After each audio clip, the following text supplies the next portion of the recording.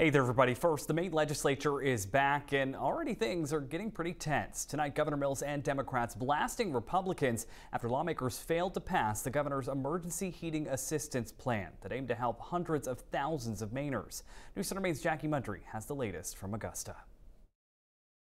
After passing by an overwhelming 125-16 in the Maine House, Governor Janet Mills' energy relief bill failed in the Senate because it didn't get the 2/3 majority it needed to move forward. Senate President Troy Jackson says he is surprised and disappointed, while Senate Minority Leader Troy Stewart says the bill lacked transparency for his caucus to pass it. There needs to be a hearing on the bill. There are several components. This is not a simple bill. If you've read the bill, you know that there's a number of components in there that are incredibly complicated. We need transparency and accountability in that process, and that is going to necessarily involve feedback from the Maine people, which has not yet happened, and I can't underscore that enough.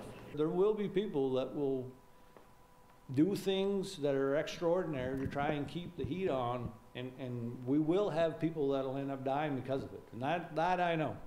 And no one in this building will be able to say that, you know, they didn't know that was coming, or they're sorry, or that they didn't have a chance to actually do something that might have helped. Governor Janet Mills released a statement shortly after the bill failed in the Senate, writing in part, "I am deeply concerned about the impact that high energy prices are having on Maine people. We must ease the burden by putting money back into their pockets so they can better afford these energy costs and ensure that our most vulnerable citizens are able to stay warm this winter." Senate Republicans say they do want to provide Mainers with this support this winter, but they want to go through committee and other channels in order to go through the process. In Augusta, Jackie Mundry, News Center Maine.